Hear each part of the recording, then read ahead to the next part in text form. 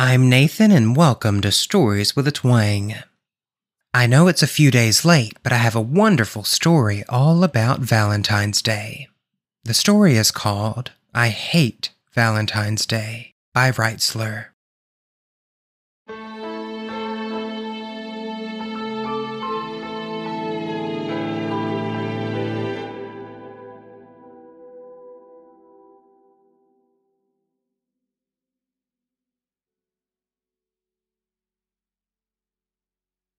It's that time of year again, Valentine's Day, when half of us flaunt our significant others on social media, showing how good they have it, while the rest of us bitterly retire early to the evening, shunning the world because Valentine's Day just reminds us of past heartbreaks, failures, and hope torn to shreds.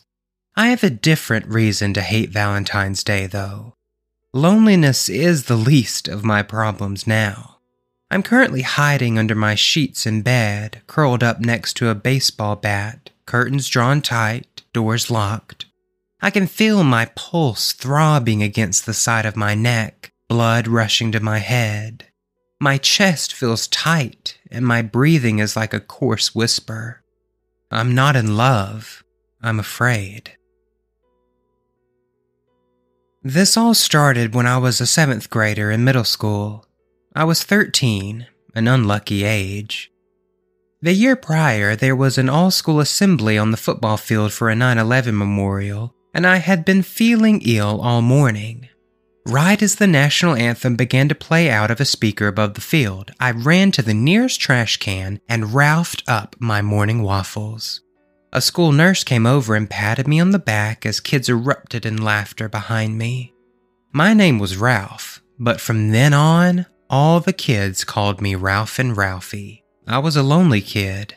I had transferred over to middle school because my dad got a new job at a factory a few towns over, so I didn't have any friends to help me break the ice at a new school.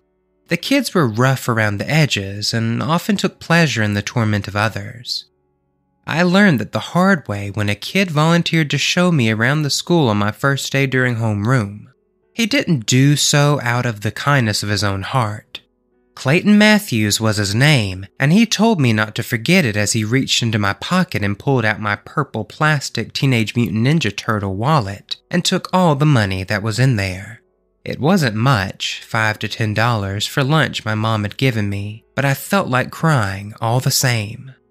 "Don't be a snitch, Ralph," Clayton said. "You're lucky I didn't choke you first. Now here's the nurse's office. Do what you're told and I won't have to send you there too often." I tried to avoid Clayton as much as I could over my first year, but he was both the school's sweetheart, the star football quarterback, and its biggest tormentor. He was smart, clever, only picked on the kids who didn't really fight back, though he sometimes scaled up when he seemed especially incensed. He was always out of sight of the teachers, or if they saw him, they pretended not to. You see, Clayton's parents were rich, and he made sure everyone knew, which made it all the more ironic that he had robbed me on my first day of school. So, I was a lonely kid with a target on my back, and that target only got bigger when I threw up in front of the whole school. Ralph and Ralphie. What a wuss. I thought things couldn't get worse. Then, Valentine's Day in the 7th grade happened. It was about to be Valentine's Day, and I knew that I was going to be alone. The middle school didn't make everyone pass out Valentine's cards like they had at my last school, so it was more obvious than ever who was popular and who was a loser. I fell in the latter category. I got a Spider-Man Valentine from a kid with thick glasses once, Chucky. That was nice. He had tried to revive the old tradition of handing one out to everyone, but I saw lots of kids just snicker and throw them in the trash. After that, he didn't bother. For what it was worth, I thanked him for it and we hung out a few times, but only a few times. Even though Valentine's Day was the following day, everyone asked the day before because you were supposed to go on a date or bring a gift on the actual holiday. I sat at my desk in homeroom next to the other kids sulking because they knew they weren't going to be picked by anyone. If we had been smarter, we probably would have banded together and formed our own little clique. But I think we had the stuffing sufficiently beaten out of us, like deflated teddy bears, and so none of us saw much a point in trying. I was fine with being alone, I reasoned. I was young, but I was also building up walls from an early age. Can't get your heart broken if you build a wall in front of it. At least that's what I told myself. There was a girl in class I liked, Harper, but she was really popular and, of course, Clayton's girlfriend. I could just imagine how many of my fingers he would have broken if I had the audacity to hand Harper a Valentine. I was doodling in my notebook when a girl from the back of the room approached me. We had never talked before, but I recognized her from her unusual attire.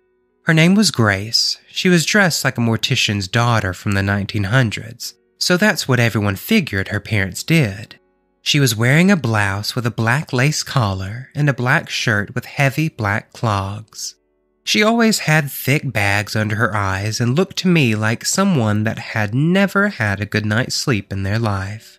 She usually sat hunched over at her desk with her dirty blonde hair hanging over her face so that no one could see her eyes. More than a few teachers would pause to ask if she were sleeping, only for her head to creepily tilt up and to the side, a slight smile pulling at the corner of her mouth. The teachers would be afraid they asked. She had transferred over a few months ago and seemed to be having a worse time than I had when I first arrived. The girls and boys ridiculed her clothes, and some of the kids would ask if she had gotten a good night's rest in her coffin, or they would ask if she had fun in the cemetery last night.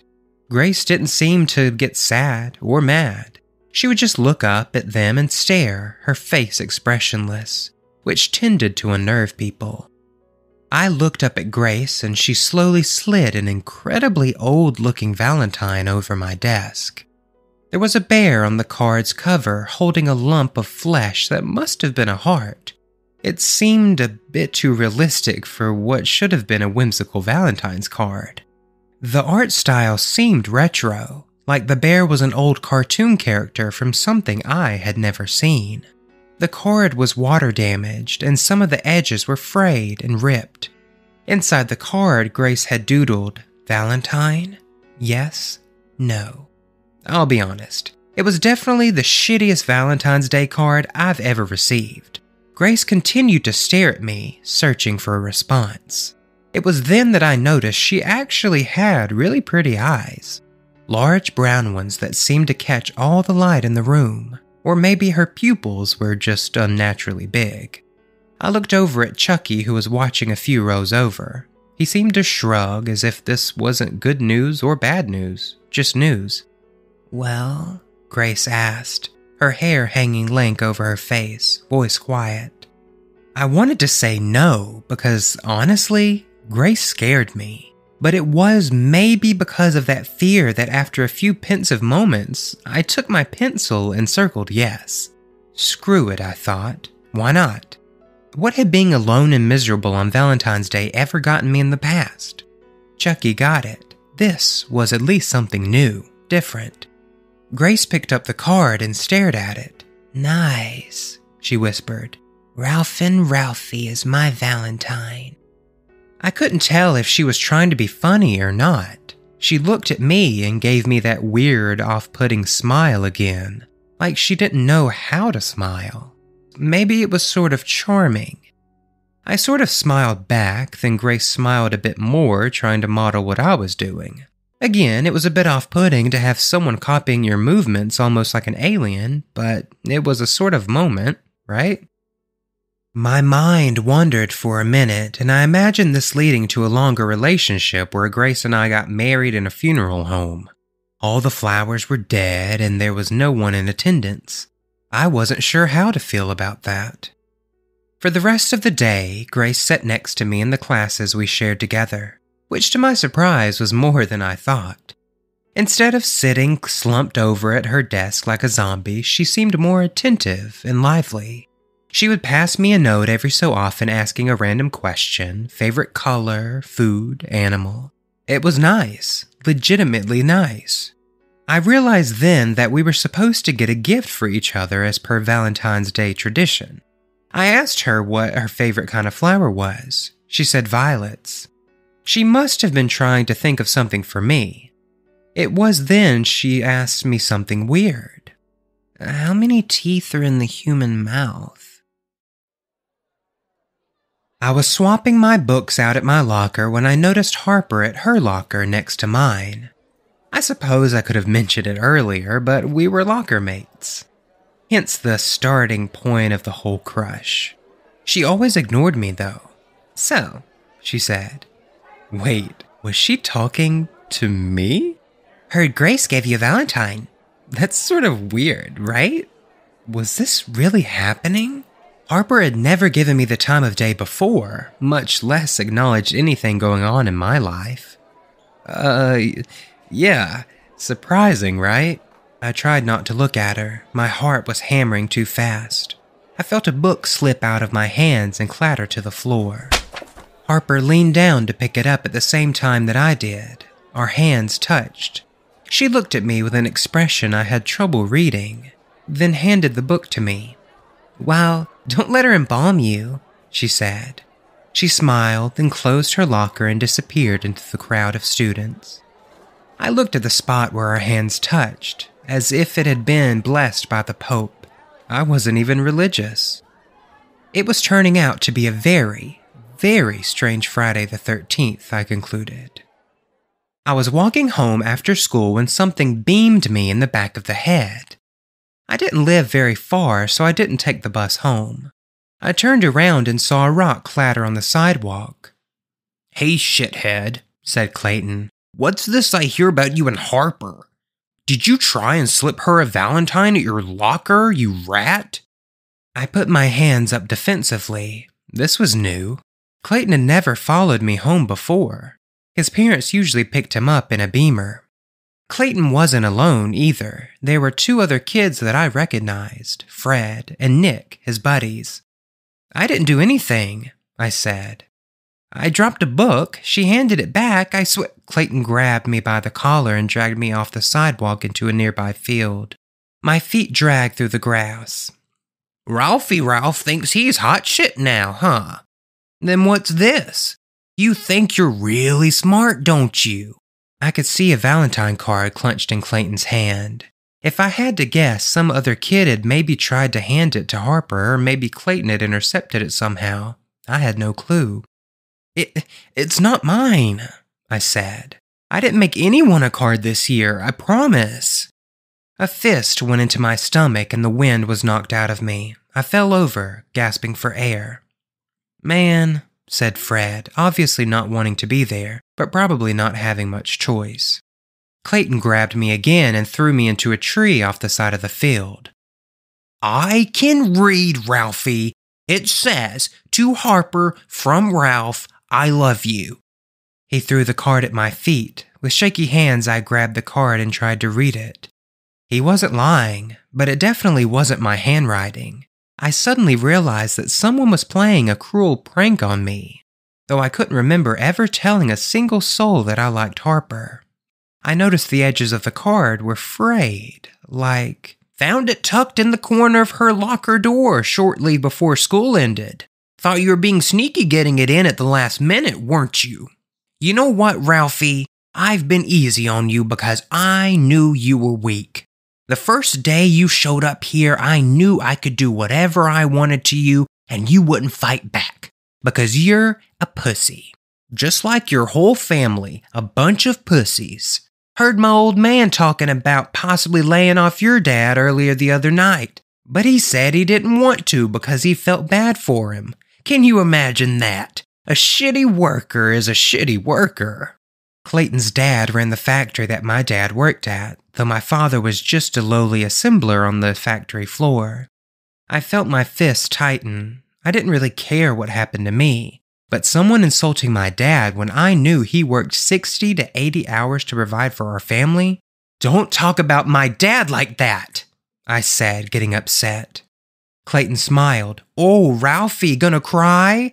I see your fist shaking, little man. You want to hit me? I bet you want to slug me right now, don't you? I bet your plan is to take me out and then go swoop in on Harper like she would give a shit about a worthless piece of shit like you. I finally had enough. I ran at Clayton, not sure what I was about to do, but angry enough that it didn't matter.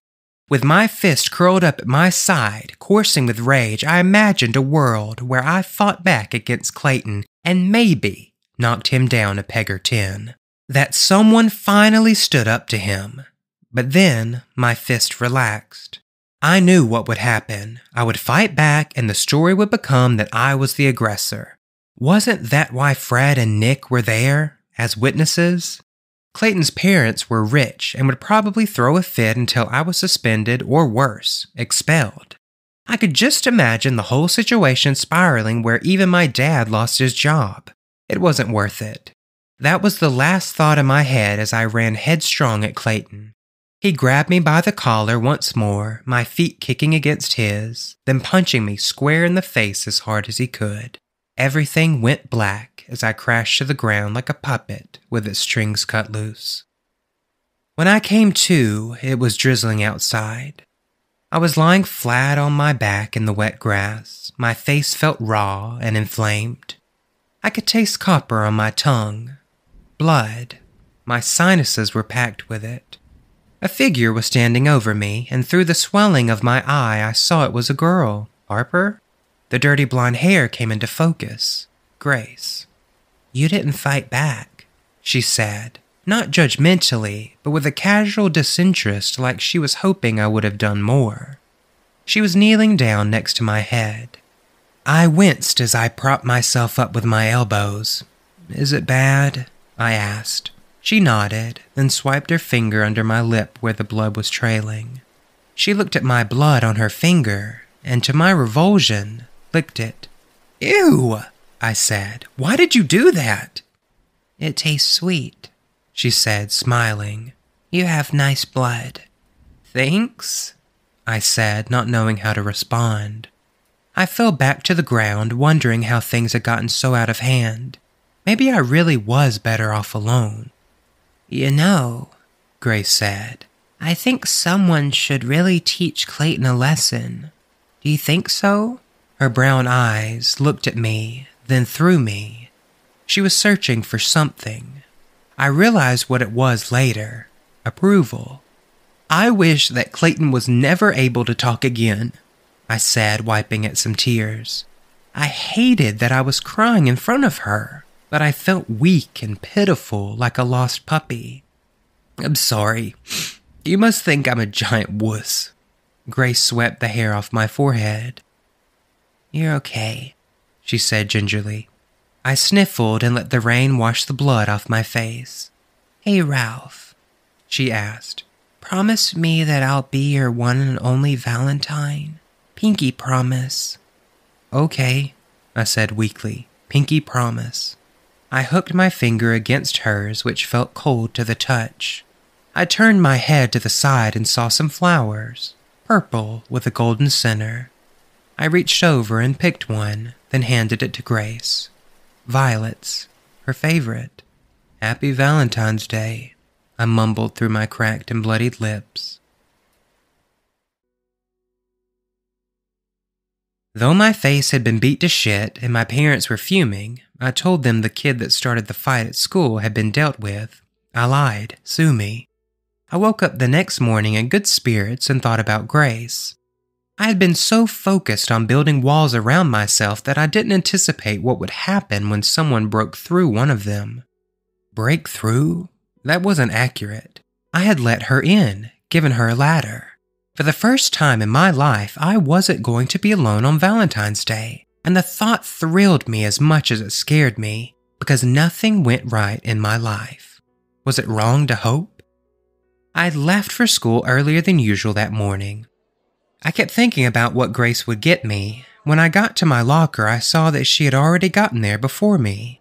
There was a green ribbon on my locker door. I had told her green was my favorite color. I opened the door in eager anticipation. I didn't stop to realize that the lock on my locker had been removed.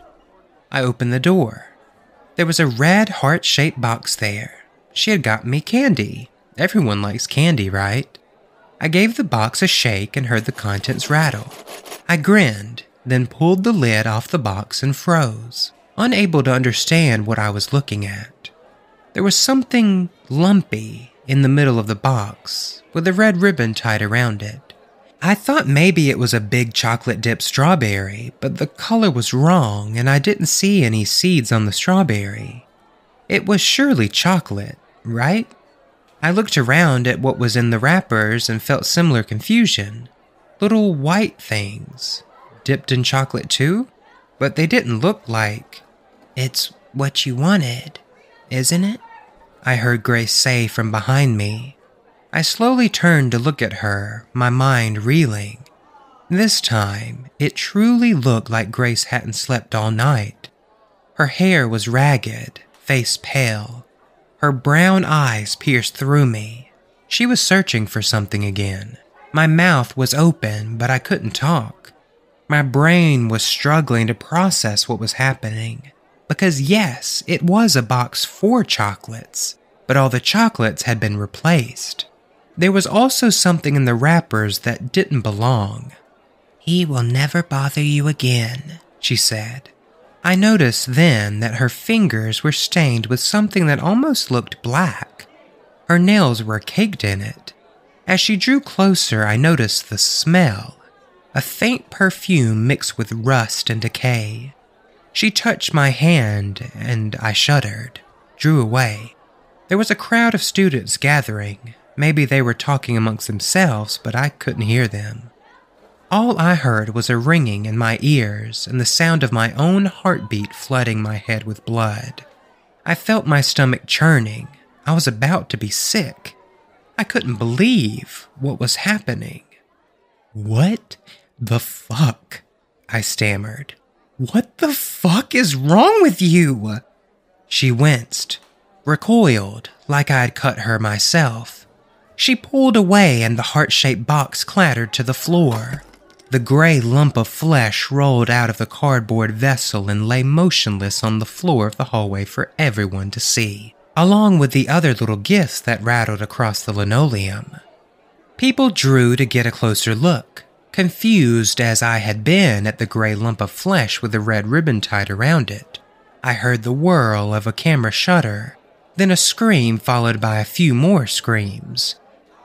"Is that a tongue?" someone yelled. Some teachers were drawing in around the crowd, trying to push their way through. My head was throbbing. I felt like I was about to pass out. Dazed, I looked up and saw Grace disappearing into the crowd. A school security guard ran past, then another. I remembered what she had asked me earlier when we were passing notes. I tried counting the little white things, noticed they varied in size and texture, noticed that the staining was just as random, 20, 21. There was something else in the box with Clayton's tongue, all 32 of his teeth. Grace was reported to have been arrested shortly after running outside of the school. She was pulled into a cop car, screaming, and her blood-stained hands pounded on the glass of the cruiser. The night before, she had lured Clayton somewhere with some flirty texts, and then, when his guard was down, she knocked him out with laughing gas, nitrous oxide. You see, her parents had nothing to do with the funeral home at all. Her father was a dentist. Then, while Clayton was knocked out and delirious, and it's debated about whether or not he was fully unconscious, she cut out his tongue and removed all of his teeth with a pair of pliers. It had taken her hours. I realized then that when she asked me questions, she had been asking for my approval, like she couldn't tell right from wrong herself. Even though I knew it wasn't my fault, I still felt horrible about what had happened to Clayton. He never came back to school. Last I heard, his parents had moved him to a private school where he could have his own security detail. If I had never made that wish, would Clayton have been fine? The tongue couldn't be reattached because it had been sitting in my locker at room temperature for 5 hours before I walked into the building. I never used that locker again. I stopped going to class. I stopped going outside. Part of me was afraid that Grace would get out, that she might not understand how much trouble she was really in, that she would seek me out.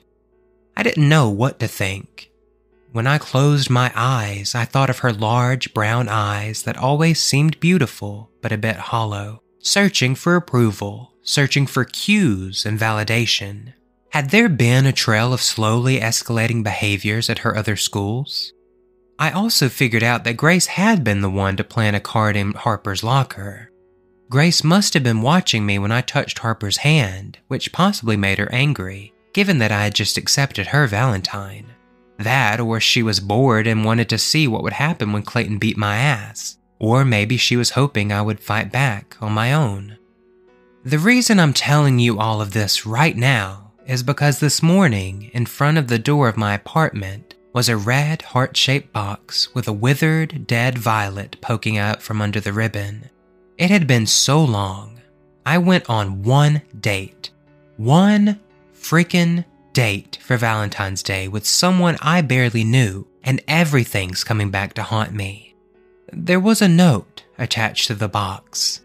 Handwritten in big, dark letters, it said, "You pinky promised."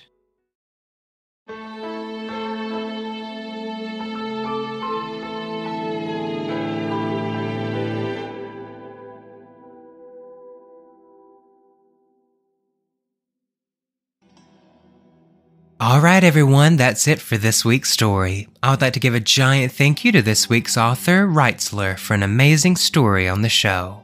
If you have any stories you would like me to read on the show, you can send them over to storieswithatwang@gmail.com. The show is on Facebook, Instagram, and YouTube at Stories with a Twang Podcast.